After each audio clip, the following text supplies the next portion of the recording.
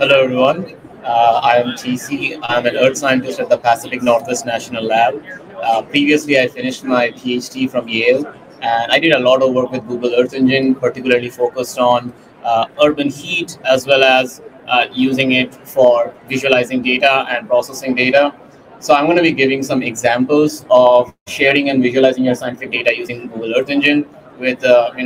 I'll probably go through some of the web apps I have created and talk about some of the functionality.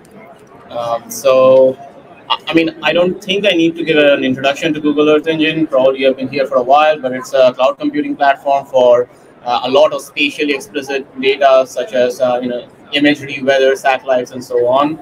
I think right now it's around 70 petabytes, or maybe this was like 3 months back.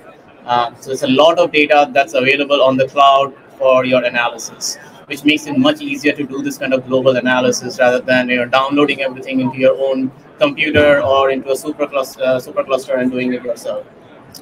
So one of the first projects I worked on using Google Earth Engine, and this was actually for a course I took, which introduced me to Google Earth Engine back in 2016, actually.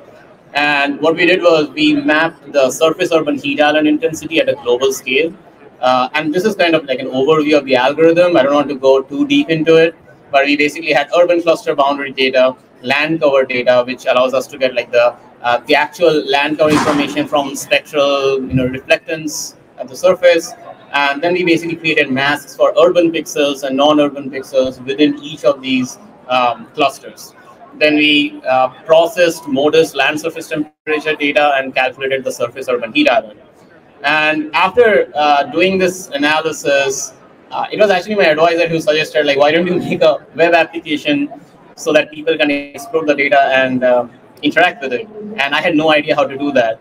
And I spent like maybe 3 months trying to understand back-end stuff. And at that point, Earth Engine did have a way to create web applications, but you had to have like Google understanding of Google Cloud and all that. So while I was doing all that, Earth Engine released the ability to create web applications, and I was pretty happy about that. So this is kind of just a screenshot of the web application. You can use the QR code to check it if you want, but it's not really optimized, I would say, for desktop. So I would switch your phone to desktop mode to check. But I'm gonna kind of just show you like some of the functionality we have in this data set, and all of this is like coded, and I will share all the codes as well at the end of the talk. I have a GitHub repo for this. So basically, like this just shows the global urban heat island intensity for all clusters essentially throughout the world. We had roughly 10,000 clusters based on the urban cluster data sets that we used. So yeah, you can kind of see that here. By default, it's showing like the annual daytime values, but you can kind of switch this around and play. You can get like the annual nighttime values, summer daytime, summer nighttime, and so on. So this is just for visualization. If you click on any of these clusters, you can also get not right. You can get the information about the urban heat island, as well as, so it's basically automatically generating these charts from the data set. So for instance, it shows like the annual values for the whole cluster, as well as then the long-term, the long-term changes in the annual daytime and annual nighttime surface urban heat island, as well as the seasonal variability of the same. Here you can actually also export the yearly images. So you can, if you click this, it essentially creates like a zip file of all of the different layers for that particular cluster. However, I would generally suggest like downloading the dataset or accessing it on Earth Engine, because we made the dataset public through Google Earth Engine. You can kind of, yeah. Anyway, another functionality we had was just looking at how urban areas have changed over time, because that was something I was really interested in. So this is like a slider, and you can, when you kind of slide to 2003, it should load the 2003 values. I don't know. Okay, yeah, there you go. I like to show the example here for Shanghai, because there has been such a huge growth.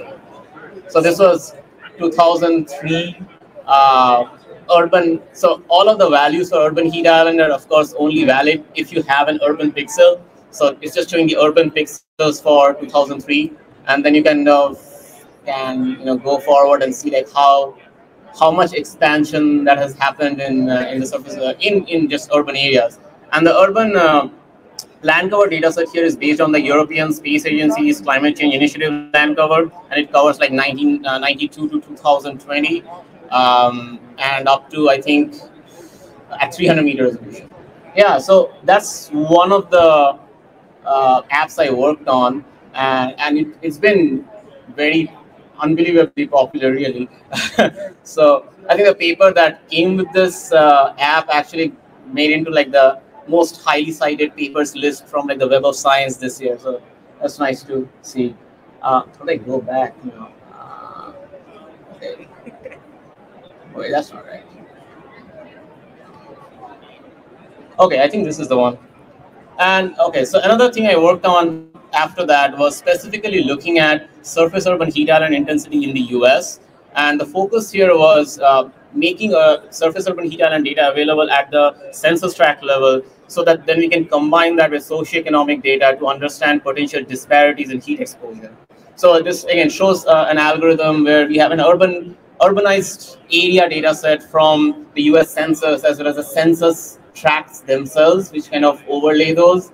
And here you can kind of see the surface urban heat island intensity for some annual daytime for all of the 497-ish urbanized areas in the US. And again, we created this app where you can explore the data set, not just the surface urban heat island, but also like the socioeconomic data corresponding to that. So yeah, so again, we have like, there's some similar functionality to the other one where you can kind of switch the layers and show like, summer day if you want, for instance. And similarly, you can, on this side, let me just zoom in a little bit. We show Chicago. Let me see. I'm not, just realize I'm not.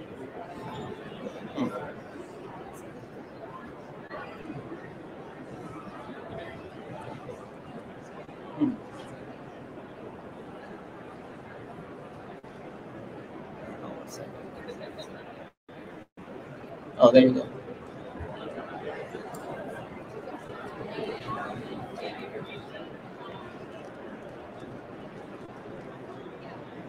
All right. So yeah, here you can see like the surface urban heat island by census tracts in Chicago, and you can also see the socioeconomic data. Right now, it's showing the percentage of white population by each of the census tracts. And generally, you can see like the lower percentage of white populations are those which have like whiter, like lighter shades, and then the bluer shades are for higher percentage of white population. You can also kind of switch this to other races considered in the census tract data as well as like median income, for instance. Generally, you can see, and this is pretty consistent across a lot of cities in the US, that places where you have lower income populations and non-white populations tend to have higher surface urban heat island. And again, there are some functionalities here. You can kind of click on this, and it will give you kind of a distribution of, let's see.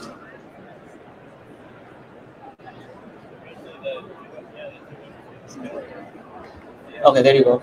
So yeah, it's going to give you the distribution of the urban heat island values, as well as the median income for that census tract, as well as in the percentage of population by different races from the census tract data. And finally, it's going to generate a chart which shows the correlation between the summer daytime surface urban heat island intensity and the income. And generally, what you will see is that across most cities, there is this negative correlation. So higher the median income of the census tract, the lower is the surface urban heat island intensity. So again, the paper that came with this was published in Nature Communications last year. And again, this code I have also made public, so you can kind of play around with it for something similar if you're working on some similar project. Another project, let me. All right. So the next project is very different from the other two, and this is more related to what I was working on during my PhD. Like, this creates a bias-corrected data set for shortwave radiation and diffuse radiation. I use some machine learning algorithms to fix the data set in a global reanalysis based on observations. So for instance, right now it's just I can just click on this and show you. This is a very simple script. It just kind of allows you to explore the long-term time series for these different data sets. So if I can just click on any of these points, it's going to create a chart showing how this changed. This is total shortwave radiation coming from the sun, how that changed from 1980 to 2019. And it's also going to divide that up into two components. That is the diffuse radiation, which is the amount of the shortwave radiation whose direction changes due to scattering by aerosols and clouds, and the other is the direct beam radiation. This is the radiation that just comes directly from the sun without any interactions with particles. Yeah, and again, you can kind of the same. I add this feature everywhere because I have the code for it. Yeah, so this is another one. I'm going to talk about one last one probably, and then maybe you can take questions. I don't know what. Another study I worked on recently. This was done in collaboration with the Nature Conservancy. Okay, let's do some background. So there has been a lot of talk about more vegetation in urban areas because that has a multiple co-benefits as well as increased heat mitigation capacities. But one question we had was how much vegetation is actually possible in urban areas, given that there is urban densification. There's not enough space, especially in poorer neighborhoods, to have vegetation if you want. So what we did was we actually calculated the gap in tree cover between highest quartile and lowest quartile, by income census block groups across cities in California. And then we kind of tried to find the space required to close this tree gap based on land cover data sets and 1 meter resolution urban vegetation data sets. And finally, we also did something similar, but to close the surface urban heat island gap. Generally, you will find that there is not enough space, especially in the middle of the city, to fully close the gap because a lot of these census tracts are almost entirely built up. You have a bunch of them like filled with parking lots where there's no space for urban, vegetation. Anyway, so we also created an app for this. I didn't make this app. This was one of my co-authors, but basically it allows you to just explore the data set. Like there's a bunch of variables, and this data set is also available on the GitHub repo, which is linked through the app. So it shows like current tree cover for. Let's see.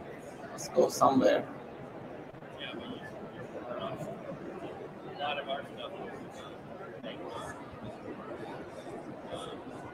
All right, so let's see. So this shows like current tree cover, for instance, for this city. And you can kind of switch that around to show current urban heat island, this is surface urban heat island. Yeah, and kind of so on. And of course, here you can see like lower urban heat island towards the coast, which is usually like the effect of the sea breeze, and that's pretty well known. So yeah, that's another app. There are a bunch of others I have, which I worked on as well. But I'm going to also give you some kind of examples of these. There are a lot of other apps from other groups which are really good and have a lot of more functionality as well. And some of these are actually available on Earth Engine. So if you go to the code editor,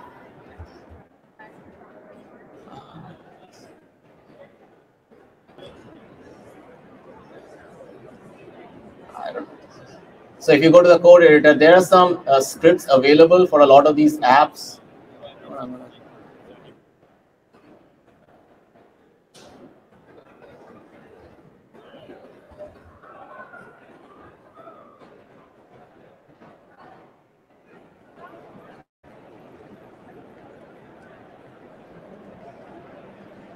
I think, let me see. I have to expand one of the folders to get this.